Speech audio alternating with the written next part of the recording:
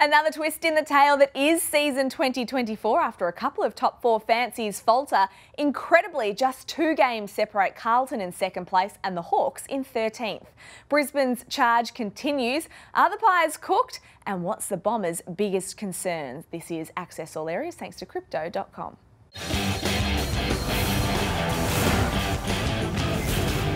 Great to have your company on this Monday. Damian, Barrett and Matthew Lloyd join me. And Damo, as I mentioned off the top, it is a ladder logjam right now and the Pies find themselves in 12th. That loss to Geelong on Friday night. Geez, their premiership defence is hanging by the balance. Yeah, it is now. Their aura is gone. I mean, that loss was their 3rd in a row, and the one prior to that was a 1-point win against North Melbourne, that famous game where they were 9 goals down. So their form is really, really poor. One way to get it back, Saturday twilight against Hawthorn at the MCG. That's going to be their last hope to rejuvenate this season. So if we take a look at that game on Friday night, Geelong had 139 uncontested marks. It was an interesting style of play. Let's take a listen to what both coaches thought of the tactic. Not many secrets in the competition. You sort of think, you look around and that there's definitely a way to play them. This is the thing we weigh up. You go, so for 3 quarters it didn't hurt us. You know, there was no scores from relatively low scores from that phase. But then there's potentially a cost of energy. Whether we got that right or not, that's something we'll reflect on. Let's bring Lloyd in now. How did you see this tactic? Was it effective on Friday night? Nat, Collingwood love high pressure, high octane games, and the Bombers and also the Cats have taken that away from them the last 2 weeks. Let's take a look at the numbers under Craig McRae. So they normally, last year when they won a premiership, they averaged 92 marks against. It's jumped up to 101, but the last 2 weeks has been 139 and 145. 145 is the most marks he's ever conceded as a coach. 139 was equal second. So this is where I reckon they've got to get back to. So striking distance. So you've got to be within striking distance. So this is Jamie Elliott, where he kicks this amazing goal. That's where you need to be. You need to be close enough to tease them to want to kick there, but then close enough where you can strike and then punish them and kick a goal. But as the game wore on, we talk about the fatigue that sets in. They are too far off. So I'm not sure what Joe Richards is doing there. He's in no man's land. And that's a domino effect after that. So then it goes to Humphries. What's Steele Sidebottom doing there? So again, that's not teasing distance, that's just guarding grass, which is hurting Collingwood. Like you look at Frampton, Darcy Moore, they're guarding grass a lot. So this is another play.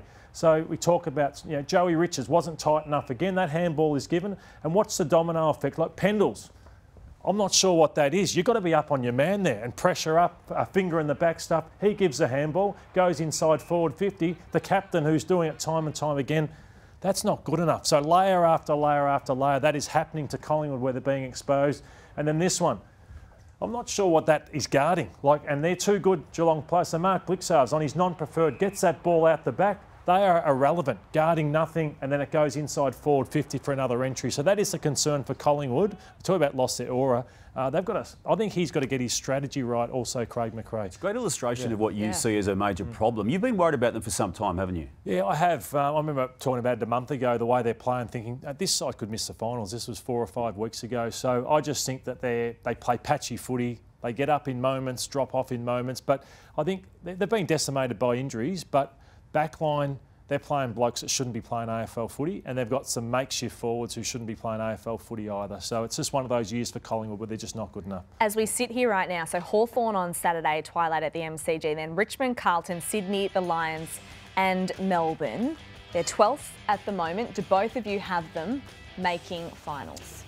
I don't now, Nat. I was prepared to hold on them, but I do now just remove from my thought processes they are the reigning premier. I just look at a team that's really struggling. It's only won 8 games. I know there's 36 premiership points attached to their form, but 2 of those results are draws to make it to 36. So I've seen a team that's won 8 games. I like Hawthorn this week too, and then that would spell the end of Collingwood if they lose to the Hawks. All right, we will wait and see with Collingwood, a developing story as the next few weeks continue. Let's talk about Port Adelaide now. They lost to the Gold Coast, but the big story out of this is Jason Horne-Francis, some undisciplined free kicks that were given away, and this was his coach, Ken Hinkley, after the game.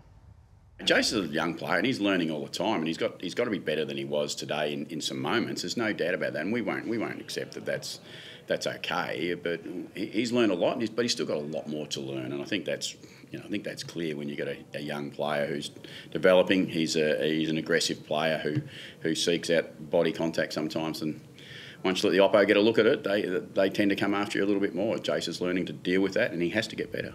So he conceded 4 free kicks, gave away a 50-metre penalty, didn't touch the ball in the first term, finished the game with 9 disposals. Lloyd, you look at Ken Hinkley here, having a word with him. What did you make of this? And what about Port's other leaders on field? Should they be saying something? It's a good point you make on Connor Rozee, because he's not much older than these guys. So Butters has had a lot of undisciplined moments. He gets sucked in a lot, gets frustrated, but Rozee's 1 year older than him, and he's probably 3 or 4 years older than Jason Horne-Francis. So, I didn't feel comfortable being captain until I was 28. So I look at these guys sometimes and say, are they not ready? Are they too young to challenge that behaviour? It was petulance from Jason, no doubt about that. Big game, everything on the line, and I thought he was a huge distraction for Port Adelaide. And now that it's obvious in a round 18 match, Lloyd, is it going to be something, do you feel, that he's now going to be subjected to for the remainder, not just of this season, but career? For sure. I'd be getting under his skin this week, because he was a distraction for Ken and the team yesterday with the way he played and handled the close attention from the Suns. From a Suns perspective, I think Damian, their coach, would have been pleased that they grew up a little bit in this match and they can continue their unbeaten run at home, Damo, and they're 11th on the ladder, 9 and 8 now, but they had some good pressure too. They did, and I think to your referencing there of the comments he made previously, they would have been stronger internally than they were even publicly, and all you can do is respond, and they did. Now, they've got another away match this week against a good team in the Giants. Let's see how that looks, but I thought they controlled this game when they needed to, particularly late when Port kept surging, but their system stood up. Staying in Queensland right now, because the Brisbane Lions, what an interesting story. They come into this round 7th on the ladder. On Sunday morning before the game, they're 9th on the ladder. And then at the end of the round, they're in the top 4. So they've managed to claw their way back into contention here. It's been quite incredible, Lloydie, what they've been able to do. Yeah, they're a too talented side not to be in the top 4, top 6. So it was a bit of a shock with what was going on with them earlier in the year. But they've won the games they should. I don't still think they're playing amazing football. No. So I'm not sure they're top 2, top 3. They're 4th on the ladder where they're sitting, but I still think they have to improve a lot. You can line up their leadership with what we just spoke about with Port Adelaide. They've had it holding together. Lachie Neale particularly, we'll have a look at him in a moment. The game started obviously with the farewell officially to Adam Simpson. They did this quite well, didn't they, the way he addressed the players and the crowd pre-match? Yeah, I'm not sure he wanted the attention, but this was Adam Simpson pre-game. We'd just like to thank you guys for your support over the last 11 years. It's just been an amazing run. We've had a lot of success, and how good was 18? But we've also had some hard times as well, and can't thank you guys enough and show enough appreciation the last 12 months, how you've stuck by the boys, you've stuck by me. Thanks for everything. Let's get on with it. Go Eagles. An official line there drawn on the Adam Simpson era at the Eagles. They were more than competitive contextually on the season itself. They had some high moments. They kept challenging. Equally, though, the Lions, when it had to be done, were there for it. And there was Oscar Allen, who's just re-emerging, Lordo, from a serious injury again that he's had, but he's going to be there forever. Look, the emergence of this guy on screen here, Kai Loman, I think it's been a real positive for the Lions this year, and he stands up in big moments. He does, and they're the #1 offensive side over the last 6 weeks, so that's back, but they're defensively, that's where I think they still need to improve, so they're ranked about 6th in that area. So. But, yeah, they're a good proposition. Them and the Giants I want in the finals because they are a powerful side. But look at the run home for Brisbane. So we'll see just how good they are at the Gabba against the Sydney Swans this weekend. That's one of the games of the season. Yeah, huge test, isn't it? Now, the Wounded D's upset the Bombers on Saturday night. They kept their finals hopes alive. It was really disappointing from a Bombers perspective. They now fall out of the top 4. And let's take a listen to Coach Brad Scott after the game. They pressured us around the ball pretty well and got across to the contest, which was that sort of night. It was a sort of ball on the ground, slippery, get across to the contest sort of night. And they did that better than us, which is really disappointing. Yeah, once it started to rain, I think Melbourne would have liked that. They're tough. But the Bombers, I'd like to say, are getting better in that area with Caldwell and Durham. But this performance by Rivers and Pickett and Viney, guys, seasoned campaigners, I think they taught the Bombers a lesson in this game in many ways. It's through necessity, isn't it, that Rivers has got his chance in the midfield order with the absences of Petrarca and Brayshaw prior to the season starting, Oliver's form being a problem. He's emerging as a genuine midfield talent. Yeah, it's amazing when you get opportunity what can happen to you, Nat. And I think an issue for the Bombers is Peter Wright was subbed out, so you got the talls that are a problem, but also the smalls. Like every team's got 2 or 3 smalls, and this is the leading goal kickers across the competition. You see Sydney are ranked 2 and 3. Tyson Stengel, you got Close, and you got Myers, are brilliant players for Geelong. Whereas the Bombers, I think Guelphy does a good role, but Jade Gresham hasn't quite given the Bombers what they hoped for as that small forward this year. I mean, they've won 2 of their last 6 games now, the Bombers. Is that their biggest concern, their forward line for you? Yes, and again, they haven't beaten too many sides in the top 8. They've been beaten by Carlton, Geelong and Melbourne in the last 4 weeks. They've only won 2 of their last 6. And even the Collingwood win they had last weekend, it's maybe not as good as we thought at the time, because Collingwood finished that round out of the 8 and we've just written them off now. But still have the draw to play finals this year. Yeah. Another team I can't get a read on is the Western Bulldogs. They have been hot and cold all season, but they got their 9th win of the year against the Blues. It was an excellent match, this one, and the Dogs really set the tone, Damo, in the first quarter. They did, Nat, and again, we would talk about responding to adversity, and they came off a really, really bad loss the previous week against Port, and they were here. They had some own issues. Norton's still unavailable. Treloar, a late withdrawal from the match itself, but just didn't matter, and they were able to control it. They saw Jamara Ugle-Hagan have one of his better games, certainly one of his better halves. I mean, even just Darcy's commitment to the ball. They're the spark that Waitman has always provided. I know you have a massive rap on him, but Jamara Ugle-Hagan, Nat, the 4 goals he kicked, it may well be the coming-of-age game for him that we've all wanted. And Jacob Wiedering looked like he had the rub of the green early on Jamara, but the way that the Dogs responded in that second half was excellent. It was. Once they got the ball to ground, like Riley West is electric. He's one of those best small forwards in the game at the moment with the pressure that he brings and the goals that he kicks. The talk around the Dogs, though, is they actually perform better when one of those tools goes out. So, whether it's a Darcy that's out or a Norton that's out, they actually go better because Waitman plays as a tall as well. And when they're all in, they all get in each other's way. So that's something you've got to think about in the run home. And the Dogs face Geelong this weekend at GMHBA Stadium. So cannot wait for that game as well. Just on Carlton, did Michael Voss get it wrong, Lloydie, do you think, at the selection table? Because when I saw the teams come out and Mark Pittenet's there, I'm thinking, geez, well, Tom de Koning's been going so well. I wouldn't be Mark Pittenet's favourite person, that, because I've been talking about this for most of the season, that there's only, most ruckmen love just being the #1 person. And this was the form. When he became the sole ruckman, these were his numbers, Tom de Koning, through rounds 11 to 17. And he was ranked 1 in every area, just about in the game. And this was the weekend. So look at the drop of centre bounce attendances when you share it. Went from 26 to 11. His clearances went from an average of 9 to 1. And his score involvements went from 7 to 1. When he was the best ruckman in the comp for 6 or 7 weeks. So surely those numbers are there to go with the 1 ruckman. Any concerns, Damo, for the Blues, or just a little blip? Look, they've lost by a couple of goals last week to GWS, a couple of goals again this week.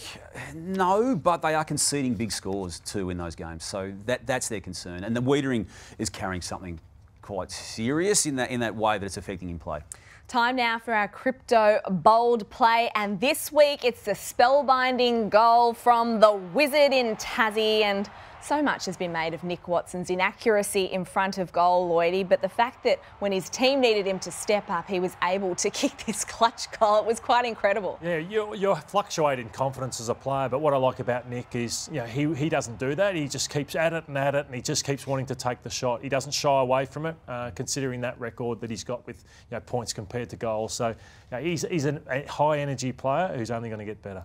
It was a great win for the Hawks, Damo, Yeah, it was. because, a top 4 fancy in Fremantle. I know it's down in Tassie, which is a bit of a fortress for them now, but it was really good. No, I love that. And I love what the captain, not for the first time, did, though, by moving himself, or at least asking his coach to move him forward after he was unable to perform to the way he'd like in the first half. Damo. They were outmarked early, and then look at it late. I mean, we'll see Newcombe come involved here, and they're able to just scrounge away, find a way. Brendan Cox taking that particular mark. But this is a beautiful tap here from Meek to Newcombe, which help them retrieve that 10-point deficit. And then the big key play was this one. Again, a guy with a bad shoulder. He's taken a mark against Jackson and Ryan there, Sicily. Shoulder looked fine. Shoulder looked fine, and so too did the score after he'd kicked that, his third goal. And just, again, the leadership that he displays is something very special as to what the Hawks are doing this year. So the Giants notched up their 10th win of the season, albeit against Richmond at the MCG yesterday. Lloyd, their handball game was up and running. Is this a game style that you think will hold up come September? Not for me. So I'm calling them the handball happy Giants. So you've got to, once you're out, you've got to kick it, just like that. So that one's fine. So we just saw. But this is the one I don't like, and this is a forward I would blow up if this happened to me. So this is when he's out and he can see the field. This is when you kick the footy. You don't invent. Jesse Hogan's out. He's pointing out the back, or Riccardi, that may be. But then they sort of hacked that ball forward because it was one extra handball, and they get away with it because it's Richmond, but they will not get away with that against the better sides come finals time. So they've got to rein it in about when to handball and when to kick. The Giants skipper and Toby Green, Damo, has been out of form. He has. Probably for most of the season, to be fair, but found a little something yesterday. His best game of the year, 4 goals of the year, and the ratings attached to the performance were huge. I still temper the, I suppose, assessment of it, Nat, given the opponent. Now, I know that they tried hard and they pushed the Giants to the end, but yeah, let's see it happen against a good team in the coming weeks. But absolutely best performance for the year for Toby. Well, they're sitting in 7th, so let's see if they can make it to September. As we mentioned, of course, that ladder logjam is going to make it very, very difficult for all teams involved. Time now for quick hands. Lloydie, first one to you. Did Riley Thilthorpe's performance make the decision on Tex's future easier? Well, I think maybe even trickier, Nat, because to weigh up what to do, because I'd give Tex another year, but maybe if they think Thilthorpe can kick 50 next year, they go without him. So I think it's a line ball at the moment. One for you, Damian. Will Simpkin and McDonald remain captains of North Melbourne next year? Simpkin, yes. McDonald, I'd be surprised. And I'd also refrain from rushing Harry Sheasel into that leadership position, which is inevitable, but not next year, which will only be his 3rd year. Nat, I like this. I hope you did too. Paddy Cripps turning down the chance to be chaired off in game 200. I loved it. I love that he was just salty because they hadn't got the win. Charlie Curnow, I hope, was apologising for kicking 3 goals, 7 to his skipper, because they might have won the game and he might have been able to cheer him off after. But I liked it, and he's such a champion, isn't he? Patrick Cripps, and what he's been able to achieve so far. Let's hope a grand final is on the cards for them. Is the race now on between Goulden and Warner for the Brownlow, Damo? They'll get 3, 2 or 1 vote, the 2 of them, at some stage of the round just gone, but Heaney's only missed the 1 game. It's still the box trifecta for that particular club. Lordo, West Coast, did they drop the ball in not picking up Lawson Humphries? 100% they did. He was in their academy, the Nick Nat Nui Next Generation Academy. So how Fremantle and West Coast both missed him, and he gets to the Cats at around that pick 70. What a pickup. He looks a star for Geelong. For you, Nat, move over Adam Kingsley. Is Ross Lyon the strongest coach in the AFL? Cuddly Ross is dead and buried, I think, at this point of the season. And I love how he tried to fix that phone. Now, they actually fixed it at half-time, and then I think it went to handset heaven in the second half. Ross Lyon probably needs a stress ball, a la Adam Kingsley. All right, Crypto.com leading tipping board. I can't even speak anymore. Ross you can't tip. No, I can't tip, and I can't speak right now. The tipping leaderboard, I didn't tip Hawthorn, so that was my problem, and I tipped the Bombers. So 47. One a week I can claw back on Damo and I'm a chance. That's the aim. Yeah, I wouldn't have thought so. All right, that is all we have time for on Access All Areas this week. Thank you so much for joining us. We'll see you again next Monday.